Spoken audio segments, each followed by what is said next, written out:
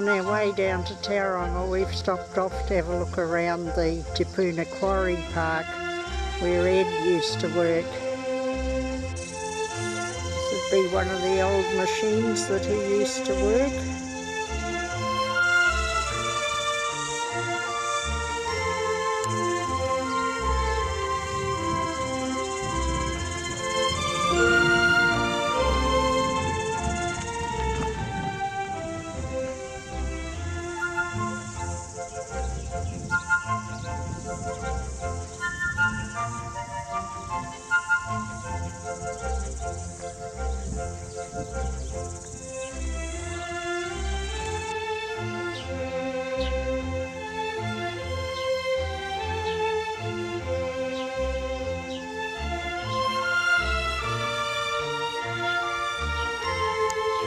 Dragon leads the way.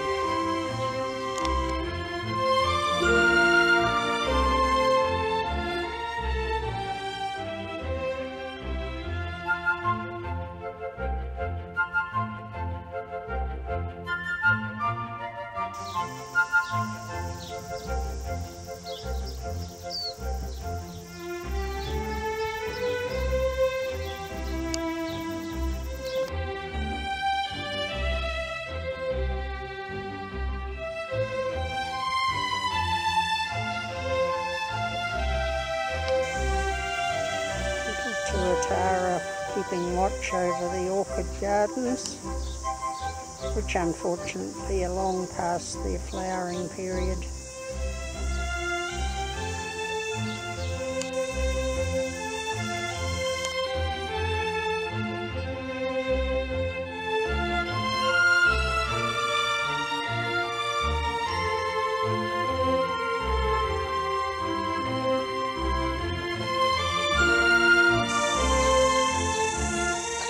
Section.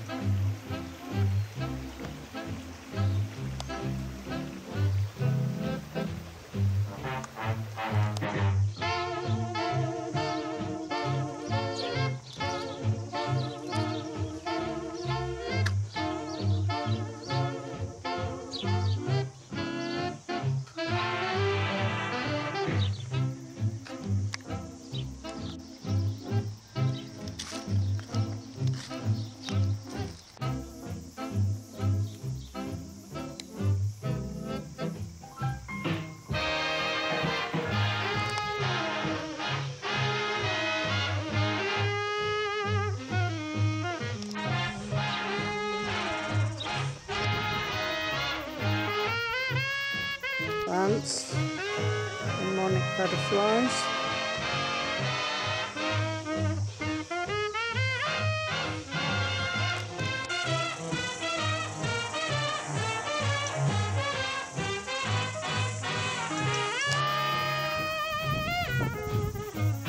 Beyond the crucifix orchids is a good view of the Tauranga harbour.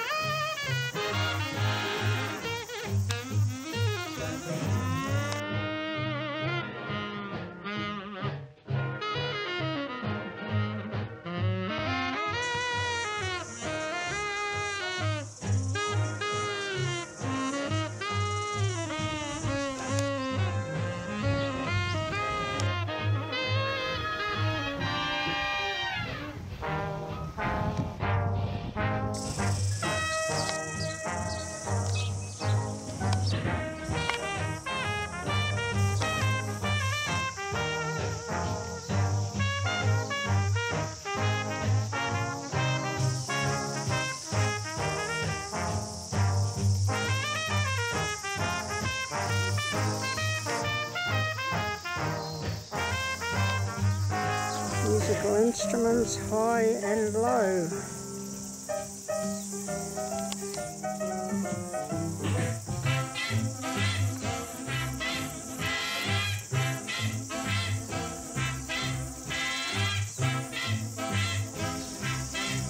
After all that nature, you could just sit down and dream by the dreaming stone.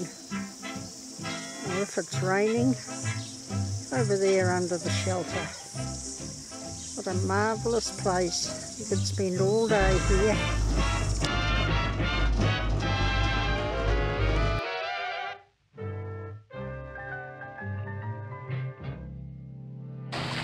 The Diamond Princess is in at the wharf. All the passengers are off on their excursions.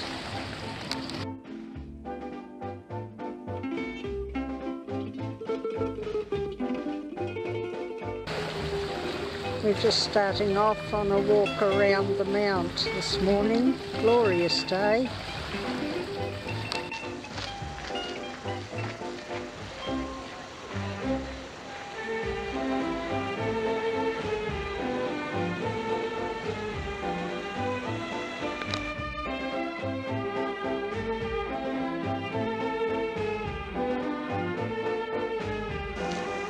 Shaded on the west side of the island. Look at the bird.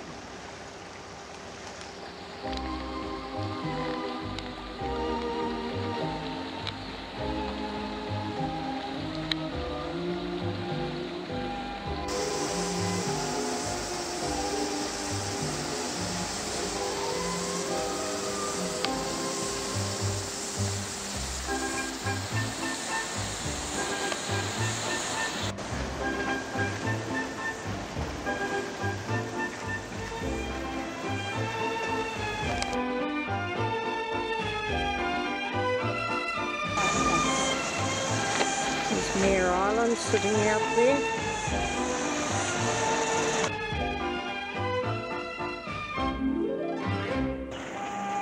Getting kitted up to clean up some of the oil off the beach from the arena.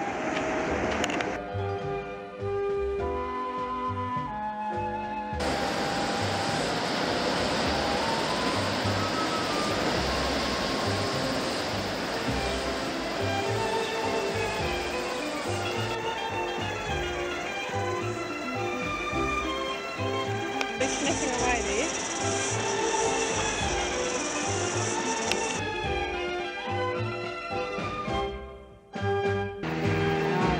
Well, this morning we're going on a walk down to Kaiti Falls. This is a view of the Mount industrial area in the distance from halfway along the track.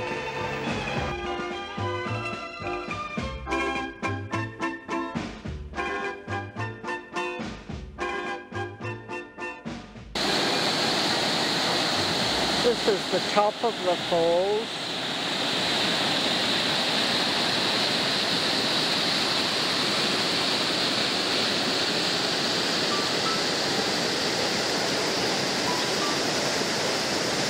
And away she goes over the edge. And further on down the track. Hey. Hi.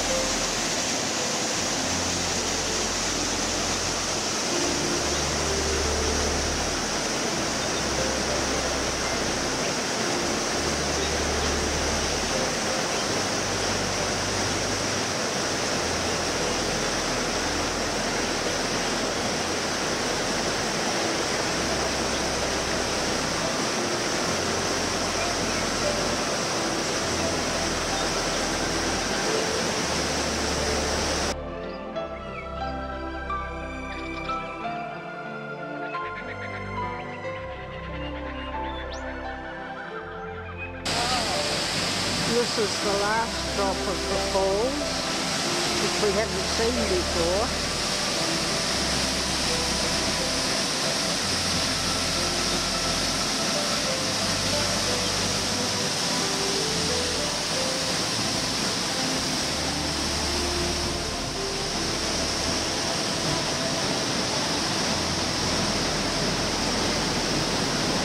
And on the track goes and over another bridge. Oh, we're not the only ones enjoying it. Well, now we're at the bottom. We have to start going up again.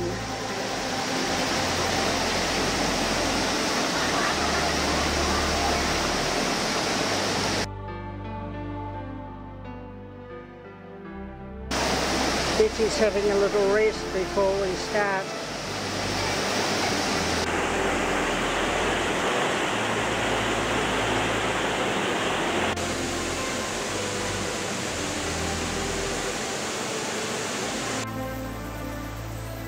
Almost back up the other side and the mount comes into view again. We're on our way into the Wentworth Valley today to do a walk into the waterfall, and the warning sign for this ford, some nut had crossed out Ford in pencil and written Holden underneath it.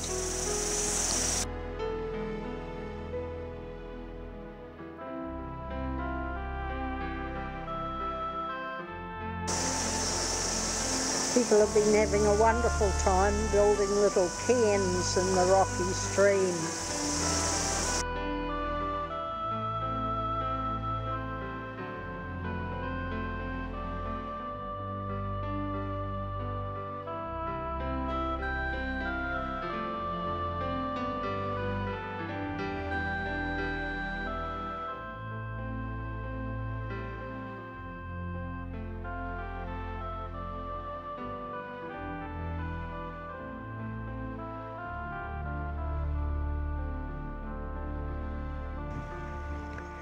Travelling north from Dargaville, we've made a side trip into the Kaiwi Lakes and found an absolute forest of tents and caravans here.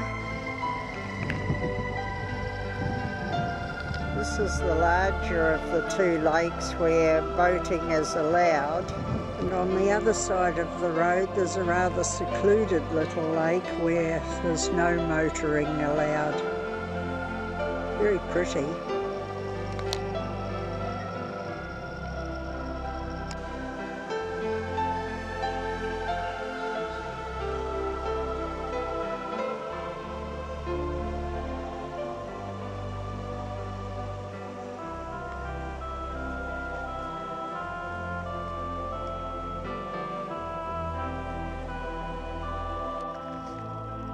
Walking tracks are well defined.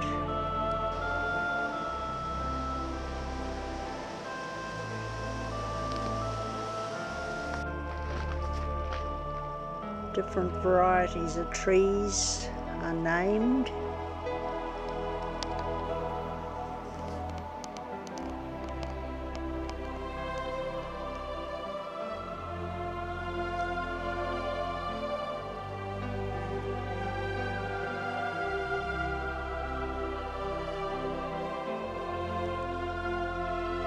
One of the cowries.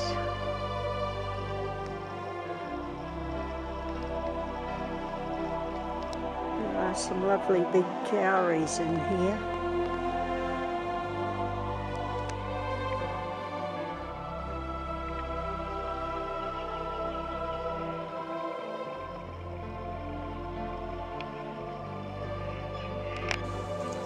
Almost 40-minute walk. We're out for a cup of coffee and a piece of fruitcake.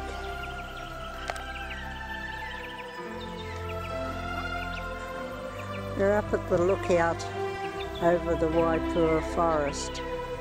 Betty's gone up to have a good look.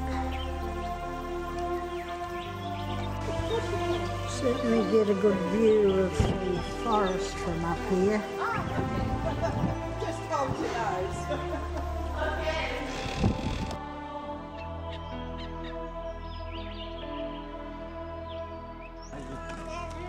Here we are in a tiny mahuta. He's fat.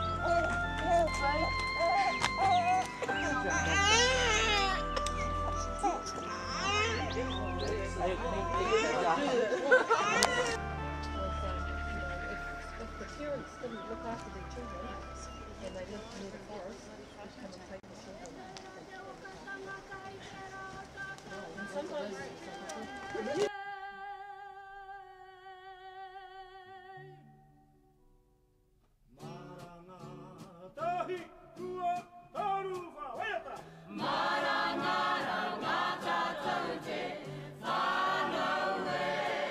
There's his vital statistics.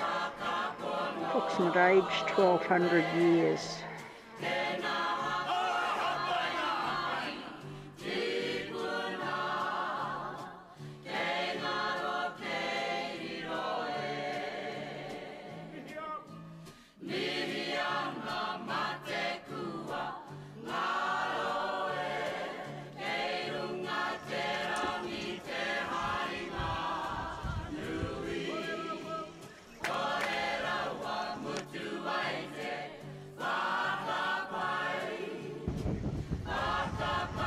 We're at Nafra at the moment. It's a shame you can't smell the sulphur.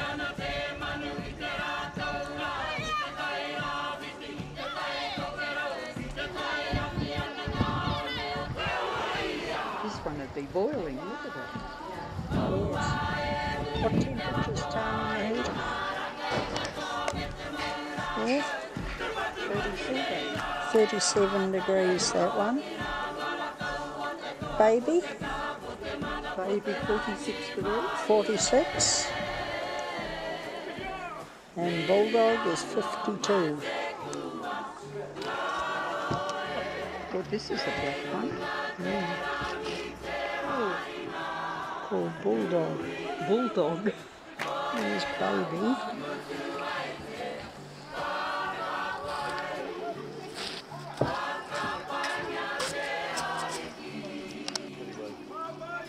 It's not boiling, it's only about 37 degrees. It's just the spring that's under it bubbling up.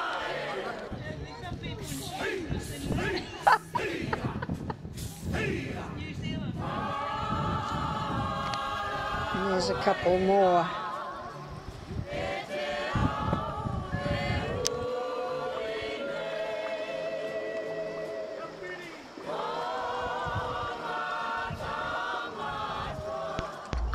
Heading now to Dargaville via the Twin Bridges.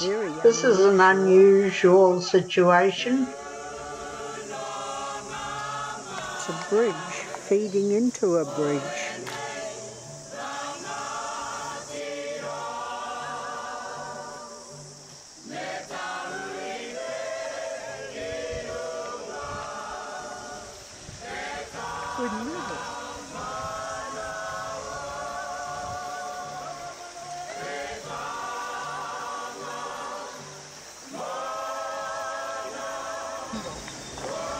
Very pretty little posse. And the rest area in there. What a pretty place to stop. Betty reckons this looks like a bit of embroidery with the crochet edging.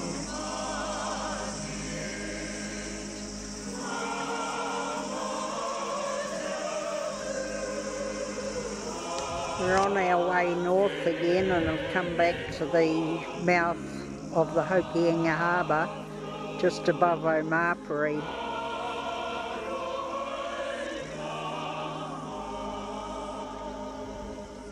Looking down towards Opanoni, as we did yesterday. We're now at Ahipara, and this is the start of 90 Mile Beach.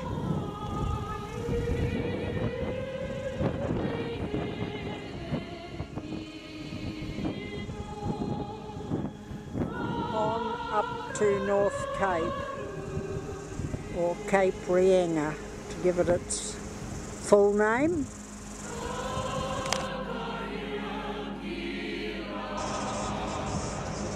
On a bus trip up to the Cape now, and this is a short stop at Hohora at Wagner Park, where the wonderful museum of the Wagner family used to be. Unfortunately, the young ones sold it all off in different directions, and the only thing there is to see now is the decrepit old buildings. This was the entrance. Nothing but an internet cafe now.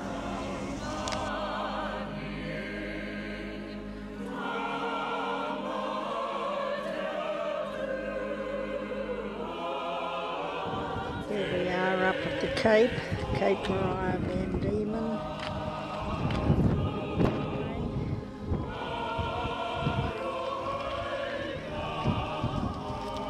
Around here to Cape Reinga and the lighthouse.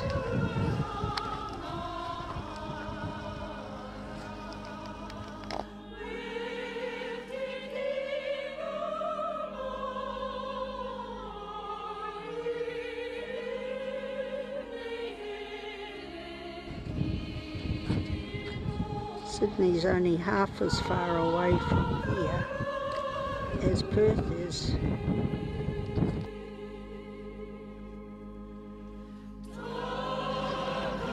This is the meeting place of the Tasman Sea to the left and the Pacific Ocean to the right.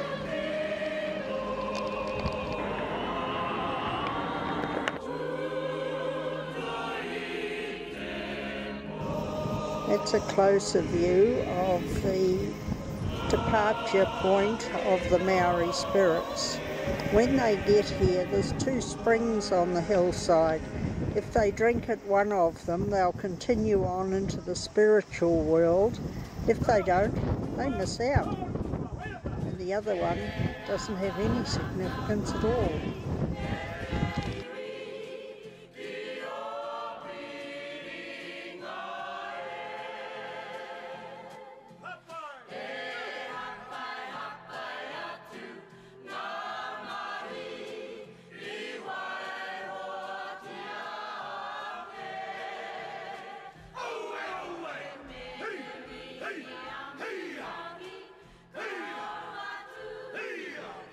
Edge, waiting to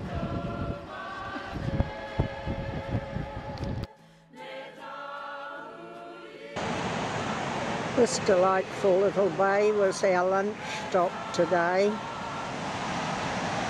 We had sandwiches and chocky bickies, tea and coffee.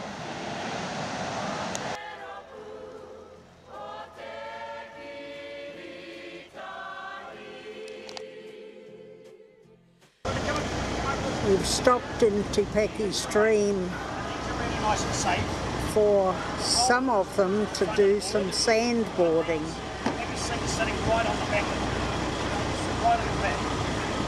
Our driver's giving them instructions. Feet up here, alright? Don't hold back and sit back. And for everybody else, sit there. You got the front of the board up, you don't want it sitting here, so sit all the way back, lean back like that. Okay? Stick your feet down and then covered in sand, hurting their noses or their foreheads. So stay right back. Where'd you get this one? Hang on, where's the other one? Got it. Slide her out.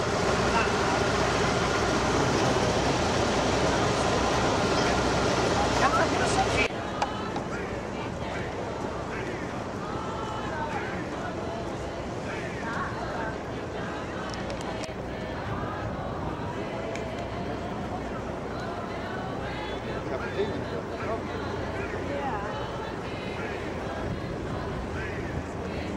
They're dragging their feet. Yeah, coming down slow with their feet dragging.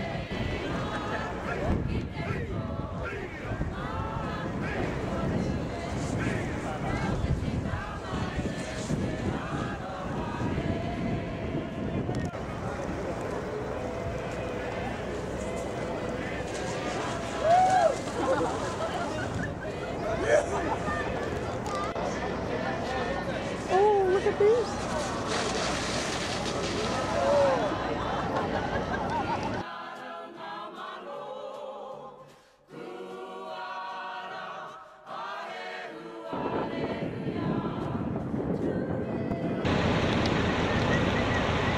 This is our last stop of the day. A marvellous example of a kauri stump.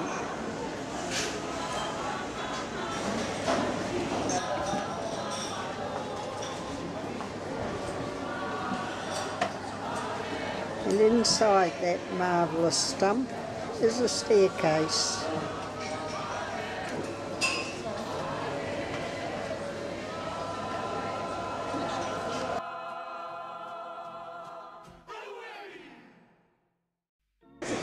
It leads up to a gallery.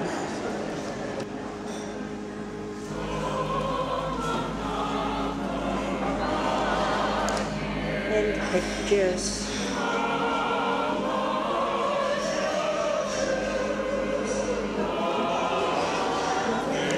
Ceramic squares and various leaf icons. All kinds of motifs.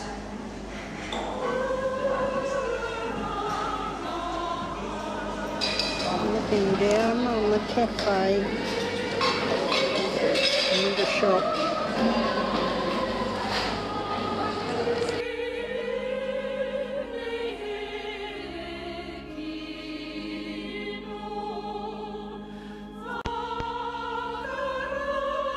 We're down at Kerry this morning. There's the old stone store and the Kemp homestead.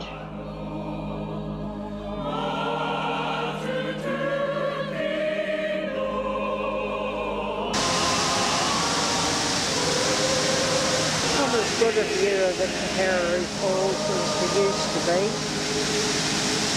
And there's not so much water coming over today.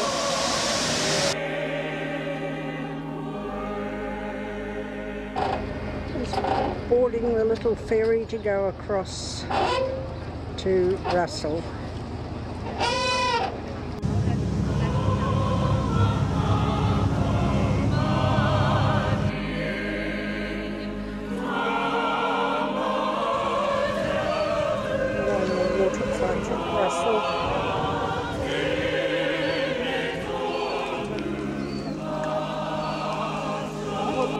Fascinating little shops at Russell.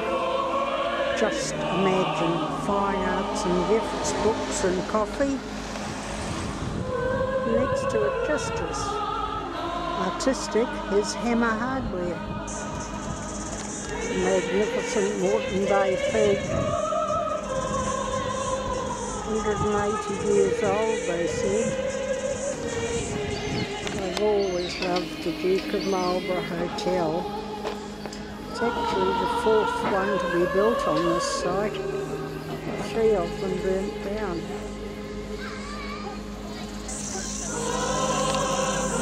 Up on top of Flagstaff Hill. Cruise boating at the moment.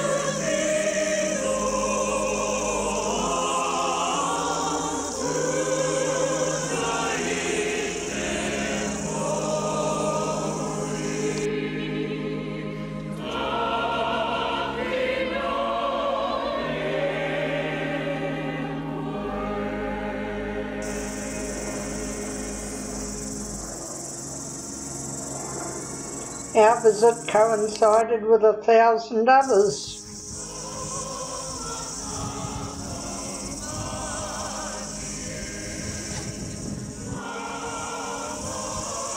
This is the 4th flagpole to be erected. It hasn't been cut down yet. This sundial is on the site of the original 2 flagstaffs that Tony Hickey cut down. So the British changed it to another hill, hoping that they could defend it better.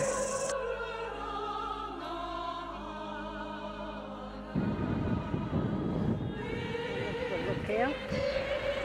looking over towards Cape Brett and Urapukapuka Island.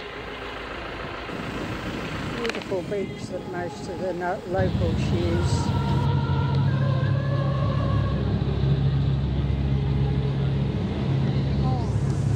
Close up of the ship coming on this side.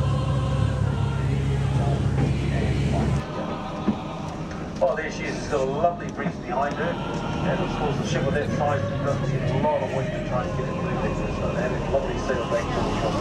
Just arrived. That's a shoal of blue mau fish. You always see them here, but unfortunately there's too much wind for him to risk taking the boat through the hole in the rock. 6 meters, that's big swell. It hits the top and then blows out this side. Make sure you're holding on. Actually quite amazing to view on those beaches on those occasions. We're going in now to Ruapukapuka Island for a lunch break. Okay, well, our journey has brought us across to the Waiwaitoria Passage, which will allow us the opportunity.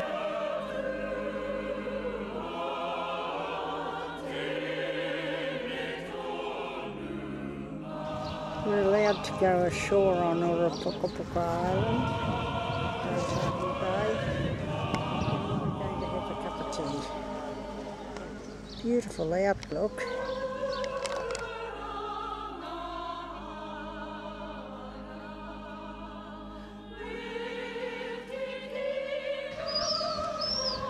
Cup of tea and some chips and cakes. A sunny view like this, what more could you want?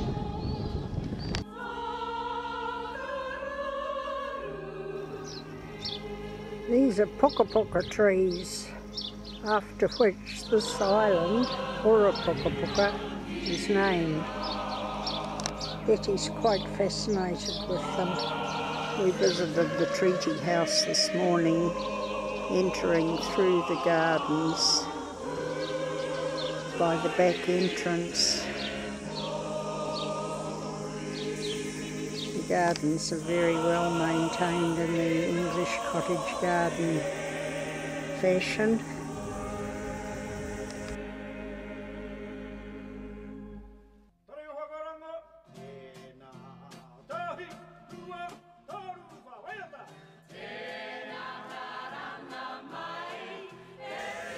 And this is the home of James Busby, who was instrumental in drawing up the treaty in the first place.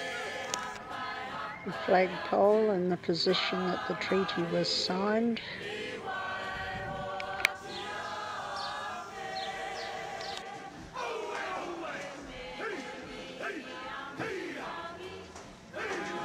It's showing the construction. There's some quite interesting video displays throughout, and we've just had a lecture on the way they're saving the kiwis by rescuing the eggs and incubating them, and the various rooms in the Busby residence. The children and parents shared the bedroom with 4 children.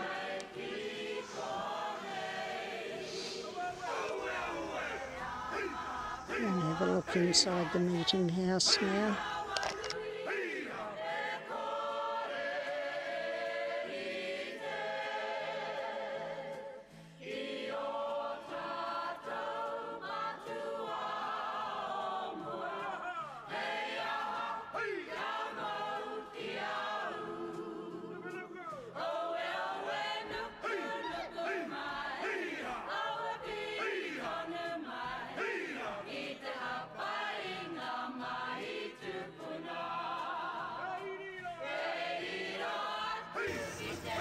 This